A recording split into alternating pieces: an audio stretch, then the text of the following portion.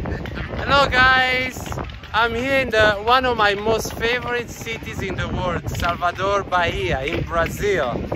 Salvador was the first capital of Brazil. It was established in 1549 by the Portuguese when they came to the American continent, and it has been the capital of Brazil for about 200 years, more than 200 years, until the beginning of the 1700s. It has the largest population of people of African descent in the entire world outside of Africa. He said that 10 more times of people were kidnapped from Africa and brought to the area of Brazil, in particular here in Salvador, 10 times more than the population that has been kidnapped from Africa and brought to the United States. This is the fort of Santo Antonio. It was one of the first forts that the Portuguese established. So I'm here at the base of the fort of Santo Antonio, and let's go around and let me show you how beautiful it is. It's not that big. Inside there is a museum of nautical museum with interesting artifacts from the Marines back in the days when the Portuguese were here and throughout the centuries. The fort is positioned in a very strategic area. As you can see, it's surrounded by the sea, and that's the way the Portuguese were preventing any attacks to their country, their new established country. It's very beautiful.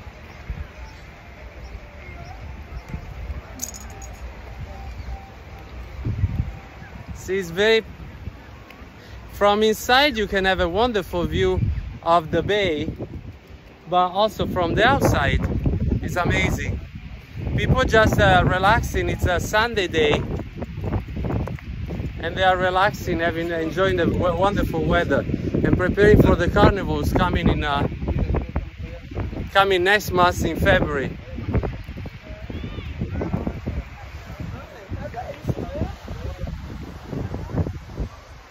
That's really beautiful.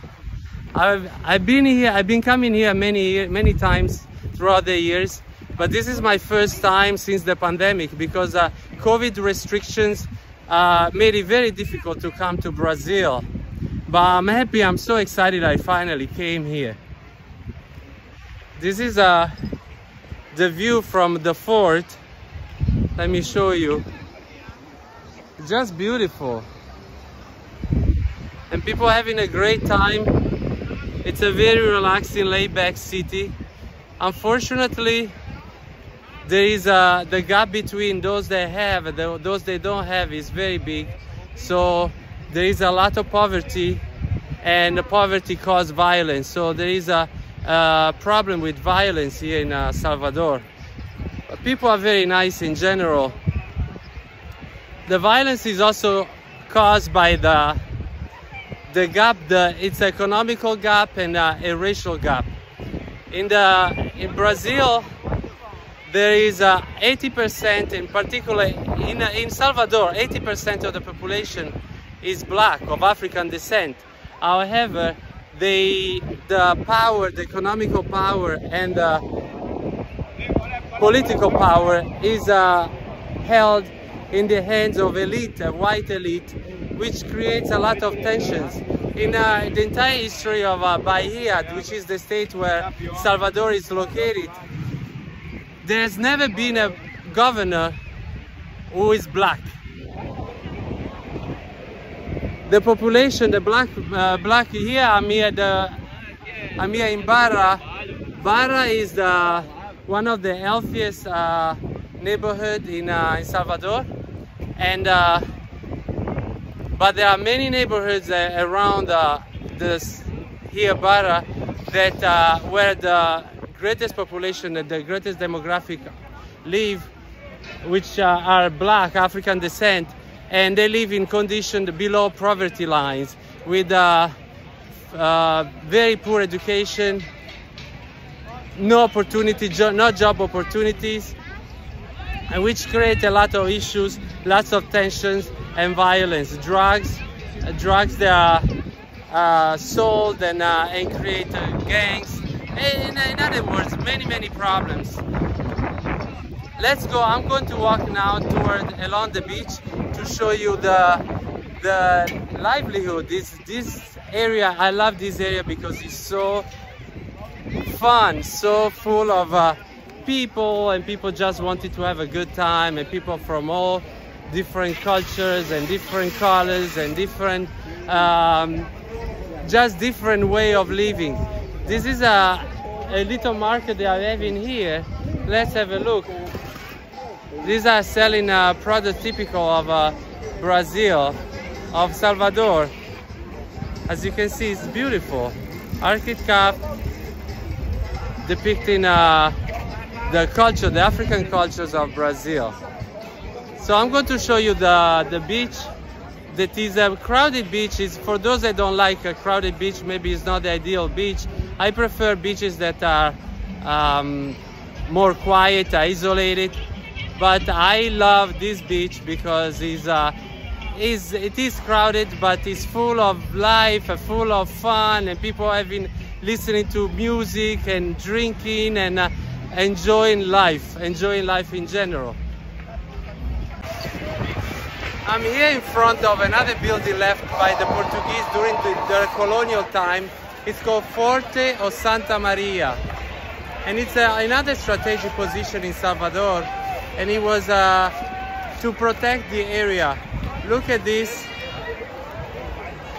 Look over there.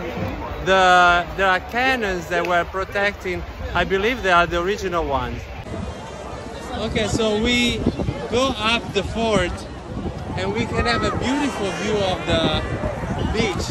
It's so crowded, but people don't care. They love that. They're having fun.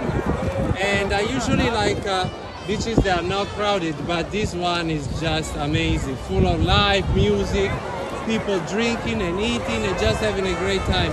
And in spite of all the people, the water is crystalline pure, clean.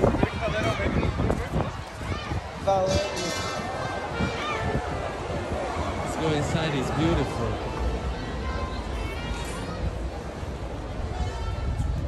Wow. Wow. This is very strategic point. So this is one of the places where they were guarding it. Let me go inside, it's very narrow. Wow, it's beautiful. Wow. Oh, now it's difficult to come out.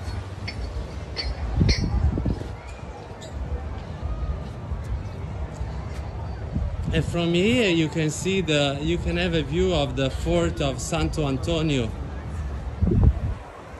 over there where we were before.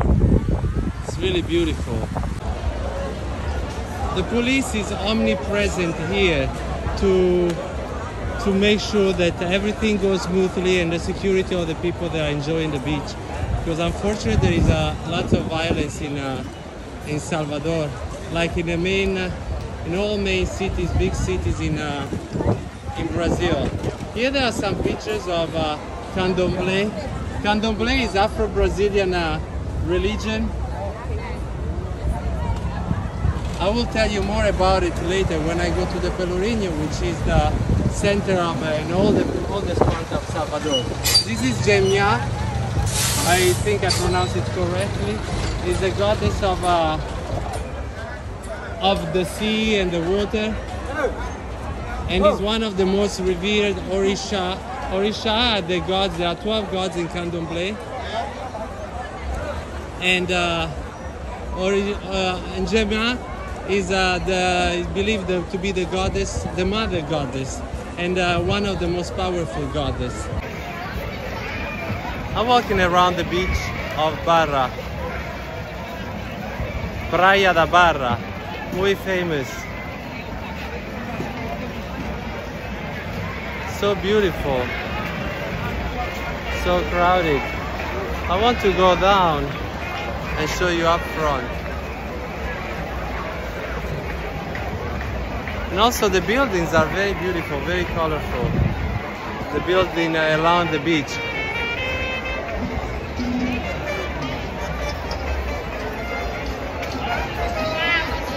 So relaxing.